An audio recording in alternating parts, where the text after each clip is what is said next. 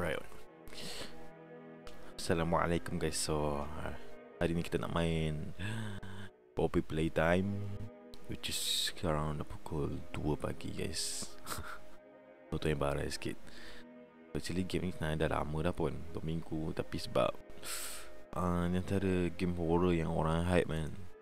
So why not kita try dengan harga RM12 guys. Dan game ni pun dah ada macam sequence aku, banyak chapter. So aku rasa macam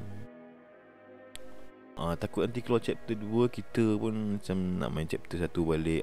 So sekarang kita main chapter 1. Walaupun aku tak ada minat main game horror ni sebab tak suka jump scare. Tapi kita cuba je lah guys, tengok apa jadi.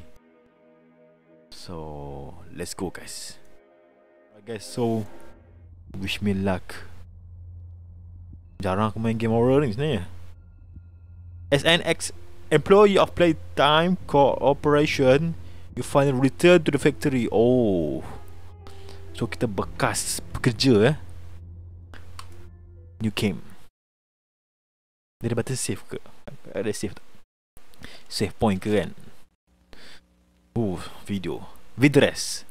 Ini bahasa apa The most incredible doll ever invented. Her name is Poppy, and she is the first truly intelligent doll in the world. Oh, some AI dolls, intelligent dolls kata. She is the first doll actually able to have a conversation with. Aku lag ke video ni lag? Aku dah jam ni. Just watch. Okay. So the what the freak? Okay. So dia cerita pasal apa? Doll ni lah, patung ni. Dia perempuan, kata she. Intelligent dolls. Just watch. So dolls yang bijak lah. Tu guys, aku geram ni nak pukul benda ni. Poppy Playtime. Hi, my name is Poppy. I love you. Oh, ni lah cerita kat Poppy ni. Why, of course, Poppy. Just like a real girl, Poppy always wants to look her best. Oh, mainan lama ni. Dia tarik-tarik tu dia berjalan ni. Tapi aku tak minat guys betul-betul macam ni, macam seram kan. Lagi-lagi dengan kekap lagi, aku tak boleh betul lah. Memang seram lah. Kalau ada kat rumah aku tak ada yang simpan lah.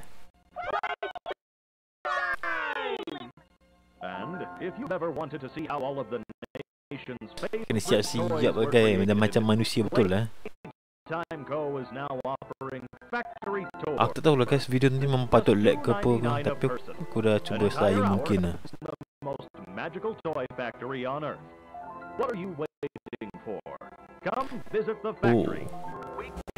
So dia suruh kita dapatkan patung ni. What's the time? Playtime. Tolonglah. Aku rasa video tu memang lag lah. Kan salah aku Menyesal pula aku turunkan resolution tadi. Tapi tak apa hal kalau lag kan. ESC tu pause. Okay. Tak ada save ke oh, load game ada okay. So dia auto save. Okay. So apa hal kalau kita tercampak PC ke apa kan. Aku tak boleh game horror ni. Apa ni? Welcome. So ni dia punya counter ni. Dapat barang. Apa ni? Okay, so kita tak boleh nak tengok apa, tak ada description ke apa. Alright, let's go. Saya tengok apa yang ada. To open the doors. Alright. Ada candy cat. Wish. Dah aku teringat pula dekat Mr. Bean yang ada kereta api tu. Pergi kedai mainan. Benda macam ni aku minat lah. Kalau patung tak ada lah. Alright, so nak pergi mana sebenarnya? Security, alright. security Oh.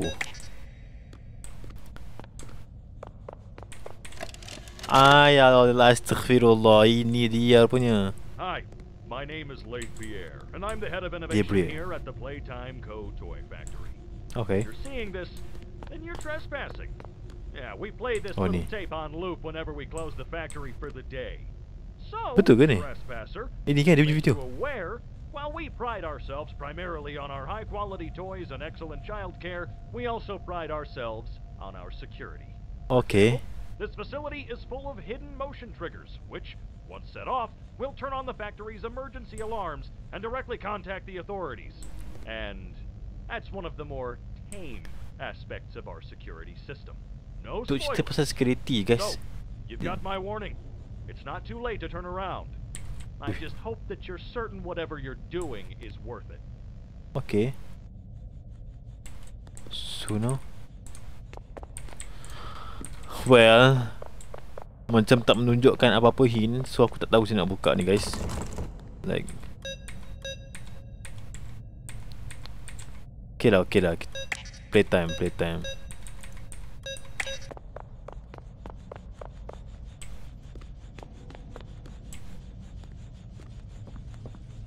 Okay, so ini ke? Merah, kuning, pink, hijau.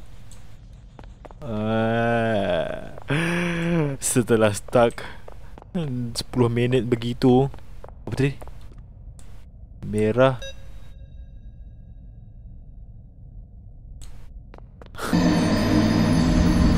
Okay. Merah, kuning, pink. Ay, gila lah, pandai weh. Oh. Kau kenapa ni? Ya. Hoi. Okay. Dah dapat item baru. Ni apa ni? Okay. So kita cari dia punya player lah. Ke nak pakai player sama tadi? Mesti ada dia punya ni tak? Ke tak? Tak kot kan? Kita kena pakai dia punya displayer kat yang hijau ni. 5 minutes later. Inilah. Apa tu? Tak nampak weh. Buta kau. Sakit. Kuat pula Jap. Ui. Dia macam main muzik dia. Memang tak relax. Kena jumpscare yang sia-sia pekak.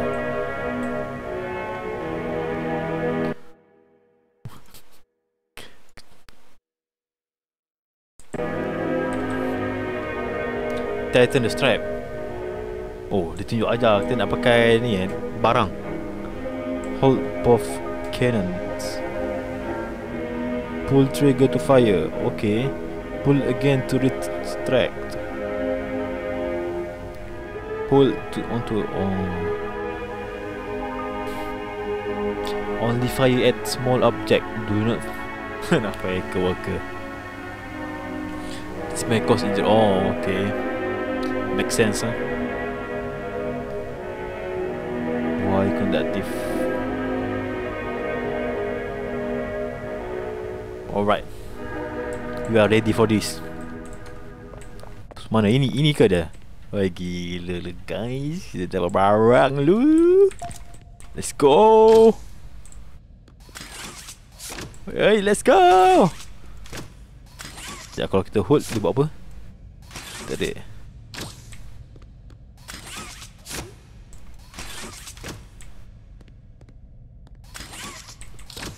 Dia tap je kan, mana ada hold kan? Tipu je. Ke dia sebab ikut panjang. So kita dah dapat. Oh, ini dia guys. Wow. Kita nak masuk dah ni. Let's go. Scan dulu tangan kita. Oh, itu dia. Let's go. Kan macam nak masuk ni. Belum masuk juga. Masuk.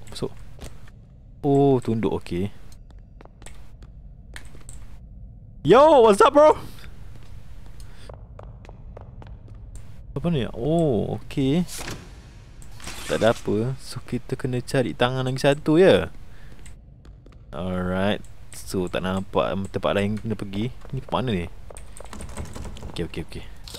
So ini dia. Apa jadi tu guys? Ush. Kunci. Wow.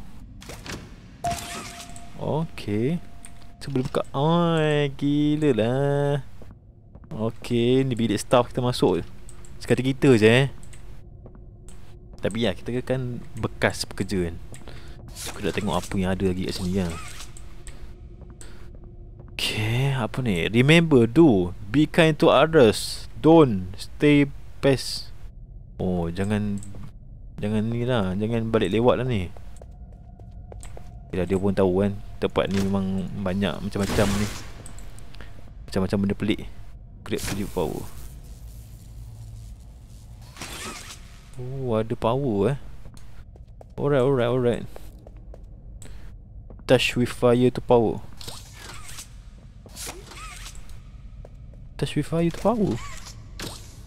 One eternity later. Macam mana ni? Okay. Alright. Okay. Tak sampai. Oh, sampai ke? Ui, gila lah. Okay. Bila dah berlampu ni, aku pun dah start lag ni. FPS dah menurun dah ni. Sekejap on. Sekejap.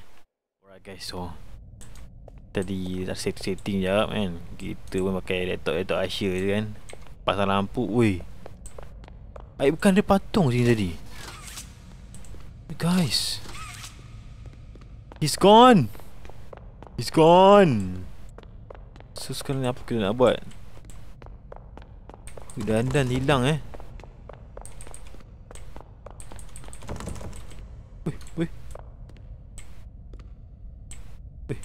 Oh, boleh. Kita dah jumpa bug dah guys. Tak, sekarang ni aku dah pasang lampu dah tadi kan.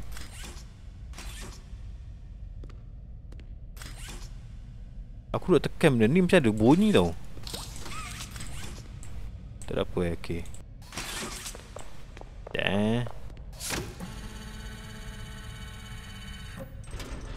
Alright. Okay. Let's go. Weh, dia boleh pula. Dia teasing kita kat situ kan. Weh, aku tak boleh tu game ni. Kau jangan macam-macam dengan aku kan. Macam-macam kan.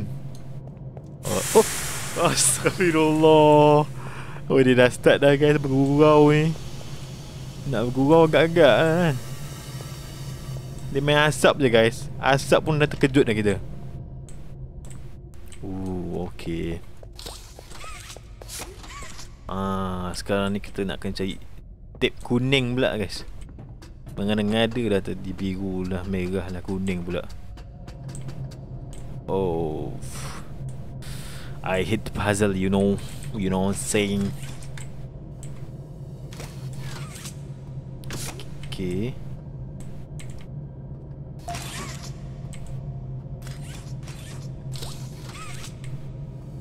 Okay, so kita dah dapat benda apa tadi aku pun tak tahu kan.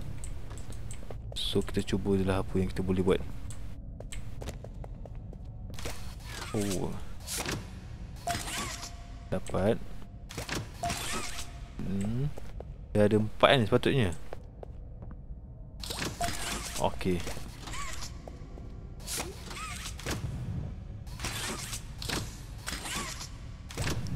Macam tu. Oh, ni bilik tadi. So kita nak kena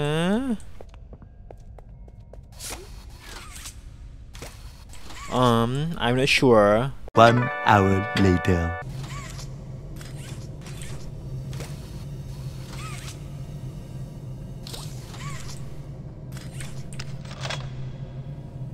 Tadi aku duk tekai tak jadi apa pun. Aku perah otak ni, hilang otak aku tu. Ingat tadi ada benda apa dah. Dia dah bagi dah tangan kanan kita. Dah sempurna dah kita. Ni kau.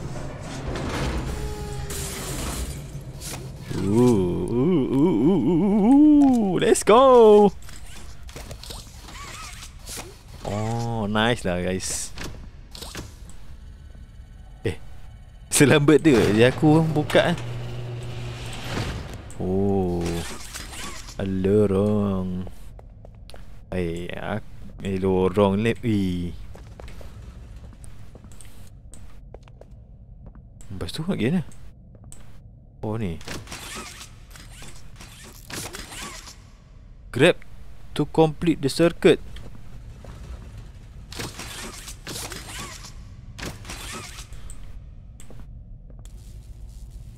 Oh. Okay, faham.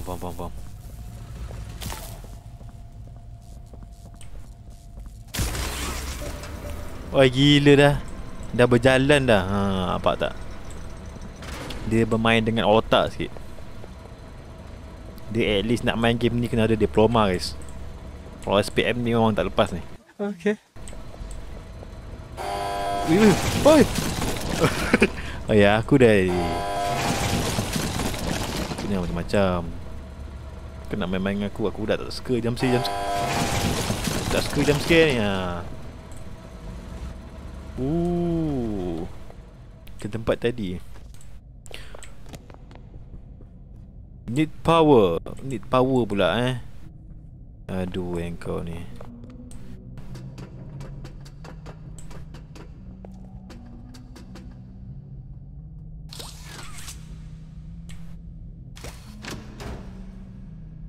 Okey. Satu. Tang mana kita nak pusing ni? Sekejap, kita kena tarik dulu ni. Cun. Kita tengok dulu. So tarik sini. Wow. It's hard. One eternity later.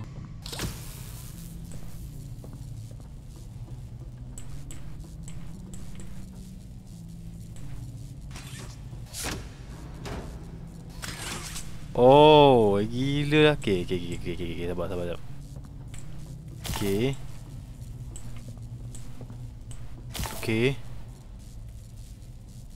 Ke aku boleh buat lagi pendek Macam salah step lah. Kat mana aku salah? Sekejap. Oh, aku kena on dua-dua. So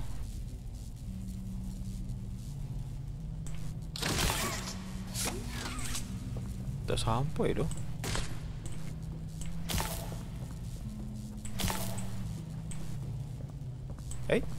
Sampai pula dekat sikit. Astaghfirullah. Okay. Dah dapat dah. Nampak tak? Power on. Alright, power sudah on. Okay, dapat ping tu. Tak, sekarang ni sebenarnya aku tengah jam sekarang ni. Apa yang aku nak kena on sebenarnya?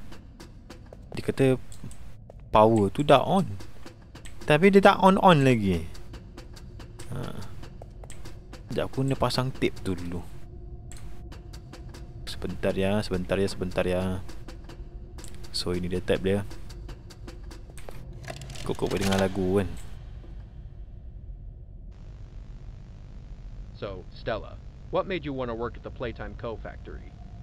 Playing with toys when I was young was so magical. Seriously? I could go straight from my bedroom floor to Dia nak anywhere kerja in the world. kilang ni sebab dia nak main dengan mainan je. And being able to work at a toy factory, somewhere that can provide kids with that same experience, it's a Seriously? pretty great feeling too.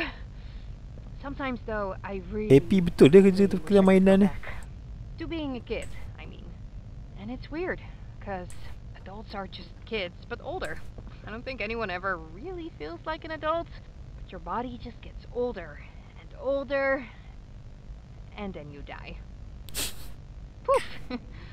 Jadi Human tua, bodies jadi just tua, can't stay young forever. kemudian mati.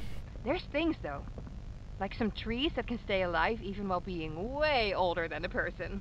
I mean, the oldest people to ever live Hai, are betul still perempuan younger kerja than kat sini. those. Minat sangat ke dengan guess kerja ni? everyone is always young relative to something, right? Alright, I think we're getting a little off track.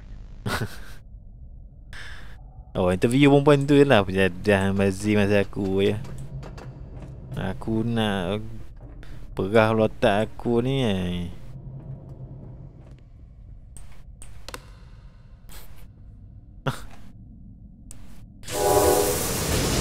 Ya Allah, guys. Punyalah. Aku lupa game ni boleh tekan E, guys. Bengongnya lah yang aku duk main tekan right click ni geram pula.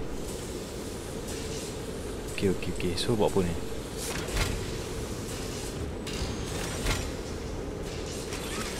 Okay.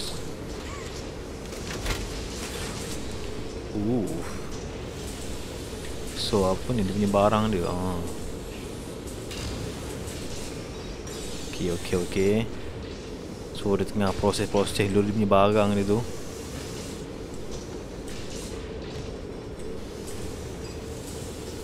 Dah duduk sini je dah ni. Oh tengah ni. Oh tu dia mainan kita. Macam minion baik. Warna kuning kan. Tak boleh ambil. Tak nak bagi ambil pula. Ni harimau ke lebah ni? Aku dah pening dah ni. Harimau bertelinga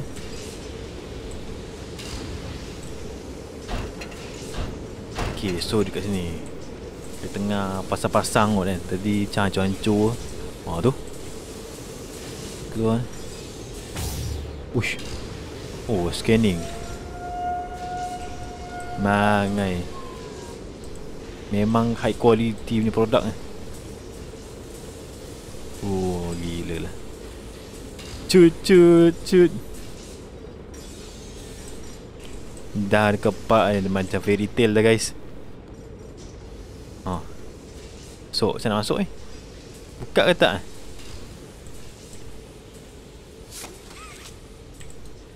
Saya nak buka ni. 1 hour later.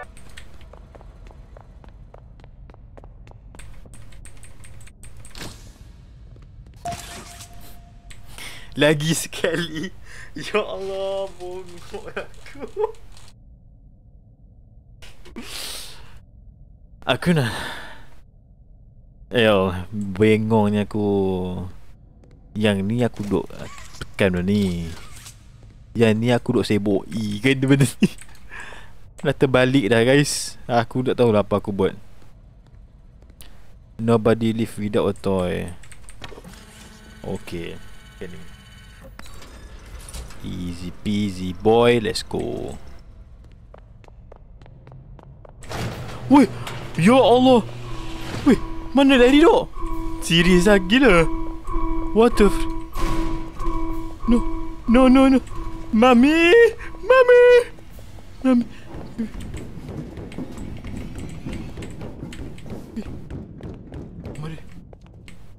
Mana dia? What?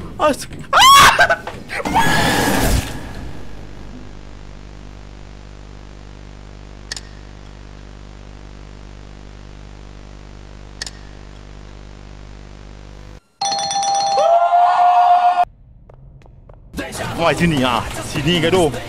Sini itu. Aku boleh tak. Dan pula dia tutup. Allah, sabar dulu. Kau slow dulu kan. Bagi aku lari. Okay.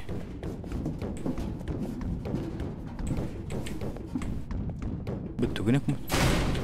Oh, ini kayaknya. Don't apa? Don't turn back Uish. Bismillah. Turun.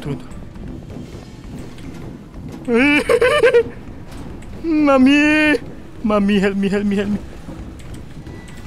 Allah.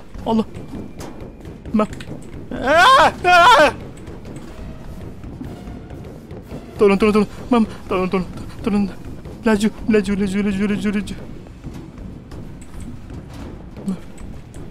Sini. Oh, ma.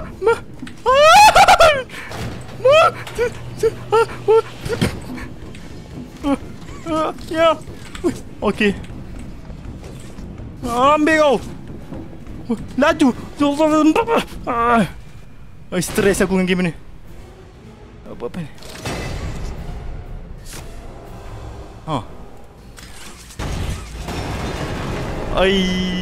Let's go.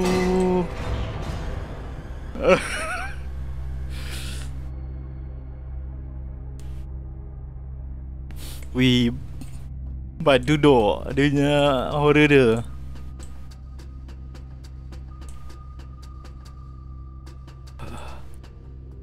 So kita dah selamat ke apa ni? Tadi jatuh bawah kan. Aduh. Dia biasanya kalau hilang ni mesti hidup lagi ni patutnya. Biasanya lah kan. Alright. Oh. Wait a minute.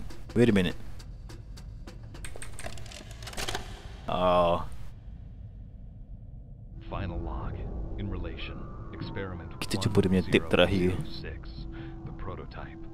Coordination and cooperation is evidently within his skill set, as well as the skill set of all other experiments of his type. Though still Kena missing, check dulu kan. Kau these dia events are datang no balik. doubt in relation to him. His absence was a flaw in the scientific process, which should have under no circumstances been left unaccounted for.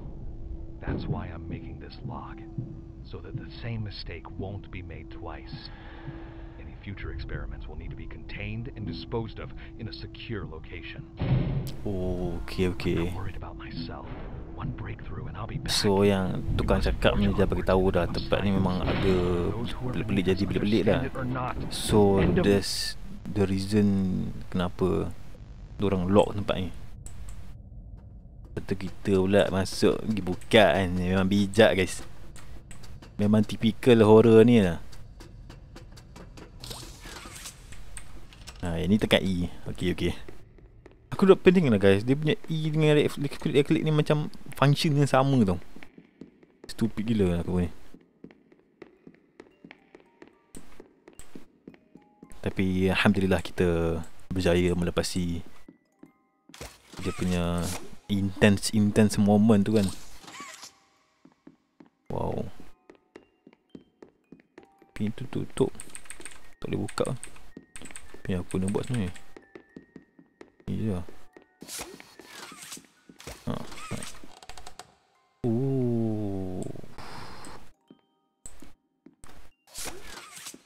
So ini apa? E ke apa ni? Macam-macam. Buka Hello. Buka